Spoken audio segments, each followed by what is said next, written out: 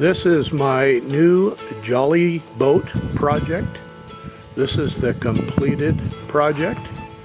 The boat was trashed and I picked it up in Bremerton, Washington for 600 bucks. The Jolly boat is a predecessor to what's called a rigid dinghy now. It's all fiberglass. The pontoons are fiberglass. It weighs about 180 pounds. And to move it around, I found this little jet ski trailer over in Kittitas, Washington, and cleaned it up and made a package out of the two items. Once I pressure washed everything, I put 3 coats of moisture barrier paint on the bottom side of the pontoons, and then 2 coats of polyurethane primer, and 2 more coats of polyurethane topside paint, West Marine product, Interlux. Sanded down the bench seat, and then created 2 keeps out of starboard. And the original seat was probably fiberglass and didn't come with the boat. Also cleaned up the hatch.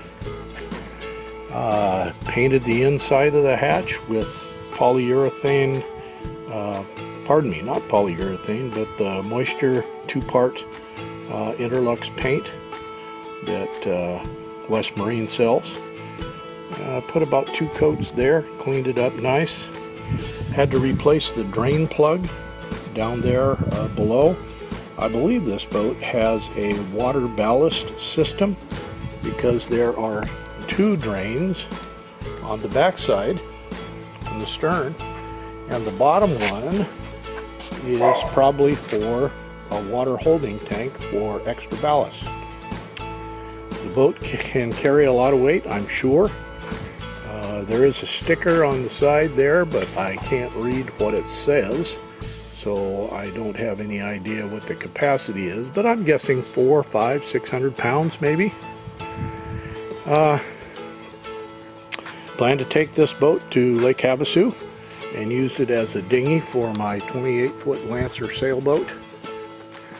May haul it back next spring and use it as a dinghy for my 27-foot Lancer sailboat here on Puget Sound. Anxious to see how it works. I'm anxious to see if my wife Barb can step off the Lancer 28 and onto this boat and it remains stable. I'll take some more video on Lake Havasu. Plan to use this for side trips and a few other things beyond just a dinghy for the Lancer 28 and Lancer 27 sailboats. Keep you posted.